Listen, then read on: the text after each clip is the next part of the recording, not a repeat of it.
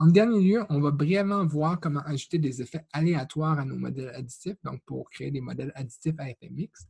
L'exemple qu'on va utiliser, c'est un jeu de données CO2 inclus dans R. Et pour ce jeu de données-là, qu'est-ce qu'il représente? C'est le taux d'absorption du CO2. Donc ici, c'est la variable optique par différentes plantes en fonction de la concentration de CO2 ambiante. C'est la variable const pour concentration.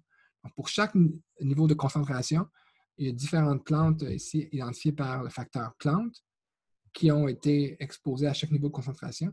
Et les plantes viennent de deux provenances. Donc, ici, type, ça peut être Québec ou Mississippi. Et ils ont aussi subi deux traitements. Donc, certaines plantes ont été refroidies, donc non-chilled, et certaines plantes ont été non refroidies, donc non-chilled ici.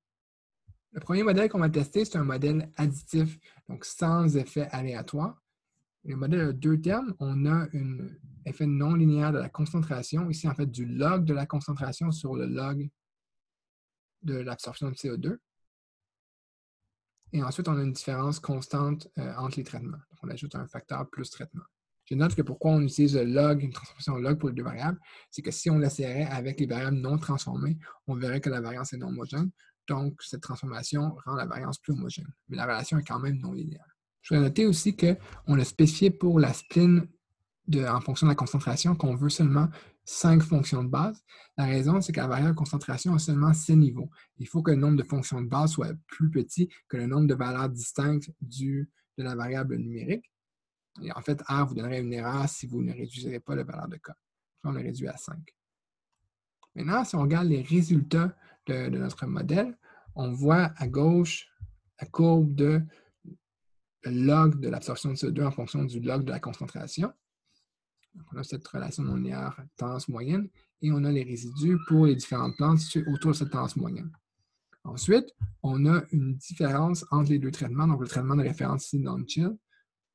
Le traitement chilled a une différence négative, donc on a une diminution de l'absorption de CO2.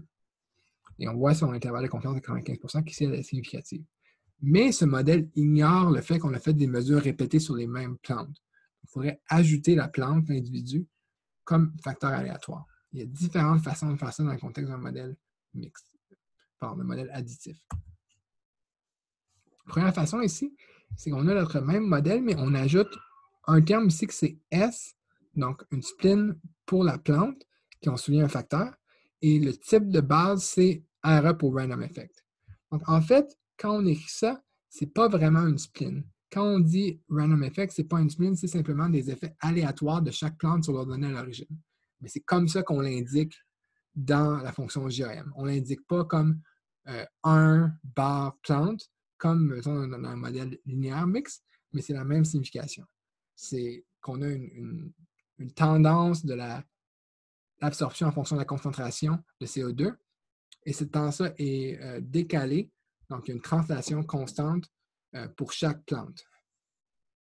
Si on regarde les résultats de ce modèle, on a donc l'influence non linéaire de la concentration ambiante sur la réponse. Et aussi, qu'est-ce qu'on a ici, la deuxième graphique, c'est un graphique des effets aléatoires pour la plante. Donc, ici, on a 12 plantes différentes, donc on a 12 points différents. Et qu'est-ce que c'est? C'est un diagramme quantile-quantile parce qu'on se souvient que les effets aléatoires dans un modèle mixte doivent être normalement distribués. Ici, avec seulement 12 points, ça a quand même l'air pas si mal. Une chose que je voudrais noter ensuite, c'est que pour le traitement, une fois qu'on tient compte de la nature groupée des données, là, l'effet du traitement devient plus significatif parce que l'intervalle de confiance à 95% pour la différence entre chilled et non-chilled inclut 0.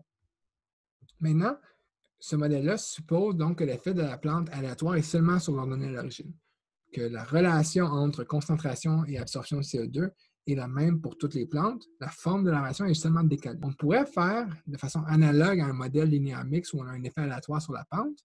On pourrait voir est-ce qu'on peut avoir un effet aléatoire sur la forme de notre spline. Et oui, on peut faire ça. Et la façon de faire ça, c'est avec une méthode qu'on a déjà vue plus tôt, c'est l'idée d'interaction entre une spline et un facteur. Donc, avec BS égale FS, Smooth Factor Interaction. On voit ici à quoi le modèle ressemble.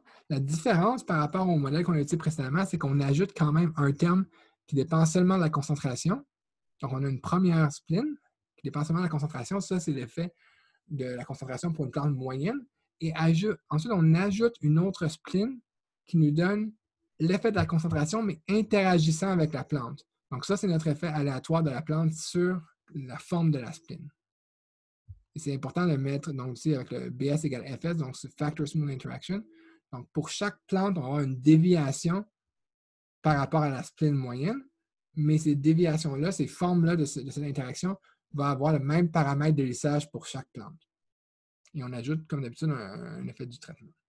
Donc, le deuxième terme ici, l'interaction entre la spline de l'absorption en fonction de la concentration et du facteur qui est l'identité de la plante, c'est l'équivalent à un effet aléatoire du groupe sur la pente dans un modèle linéaire mixte. Si on regarde finalement les résultats de ce modèle, qu'est-ce qu'on voit? Encore une fois, on a l'effet moyen. Donc, à gauche, c'est l'effet moyen de la concentration sur l'absorption. Et quand je dis moyen, ça veut dire pour une plante moyenne, disons. Et ensuite, le deuxième graphique, ça, c'est les effets aléatoires pour chaque plante. Et encore une fois, on ne voit pas vraiment à quelle plante ça correspond, mais on voit 12 courbes.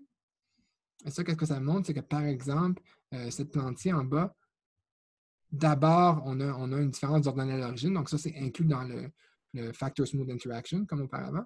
Donc, cette plante-là a moins d'absorption en général, mais en plus, il y a une diminution avec la concentration, ce qui veut dire que pour cette plante-là, par rapport à la spline moyenne augmente avec l'absorption et la concentration, mais pour cette plante-là, ça augmente moins, parce que l'interaction est négative ici. Et ainsi de suite pour les autres plantes. On pourrait ensuite faire des graphiques de la courbe de la spline pour chaque plante. Ça nous permet de voir si la relation entre l'absorption de CO2 et la concentration change vraiment d'un individu à l'autre. Dans cette section, je vais seulement présenter de façon très brève les modèles additifs avec effet mixte. Et si vous voulez aller plus loin dans ce domaine-là, je vous incite fortement à lire cet article ici de Peterson, qui est un professeur à Concordia et ses collègues, qui ont écrit sur Hierarchical Generalized Additive Models in Ecology. Donc, le modèle hiérarchique, c'est un peu comme des modèles mixtes avec différents niveaux de variabilité. Ça, cet article-là vraiment vous montre pas à pas différentes méthodes, avec l'exemple que je viens de présenter, mais d'autres exemples et plus de méthodes différentes pour inclure des effets hiérarchiques dans des modèles additifs. Et aussi, une autre ressource qui couvre un peu le même contenu que ce cours-ci, mais d'une autre façon et avec d'autres exemples, et de façon aussi interactive, c'est un cours qui est écrit par Noam Ross, qui s'appelle GAMS in R, donc le modèle additif généralisé dans R, et vous pouvez y accéder en ligne à cette adresse.